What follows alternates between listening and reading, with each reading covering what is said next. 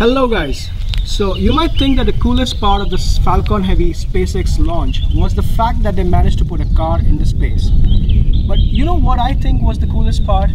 The two side boosters that they managed to detach and automatically land back on the launching site all by themselves. I think that was a fascinating piece of technology, and as a matter of fact I have already been using this technology for the past 5 years on my drone. So we're going to talk about how exactly this technology works and how these drones manage to fly back to the launching pad and come back and land all by themselves.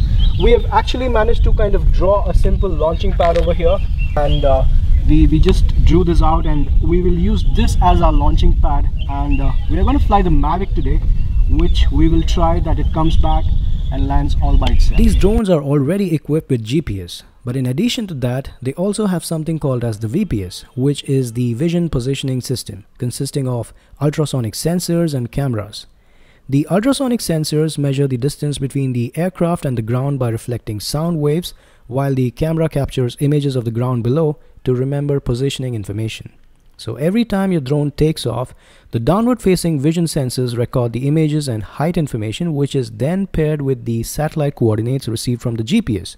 So now your drone has two different positioning systems, which significantly improves the positioning accuracy.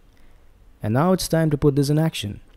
So I'll hit the auto takeoff button and allow it to hover at a predefined height and give it sufficient time to record the necessary information that it's going to require while landing autonomously. And then I'm going to fly it far away from me.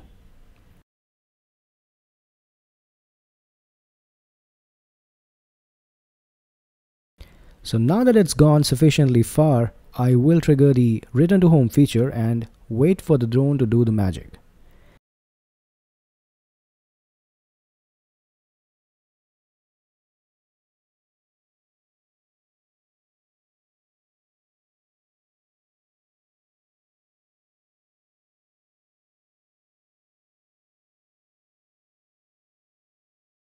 And that is a pretty good landing. Of course, there's a little bit of shift from the original takeoff position, but considering the distance it flew from, I think that's a very impressive and accurate auto landing. So now you know how the SpaceX Falcon Heavy spacecrafts achieved this. A question to the audience: can you think where else this technology could be useful? We have already managed to use this in rockets and drones, and I'm sure there could be many more areas where this technology could be deployed. Thank you, and fly safe.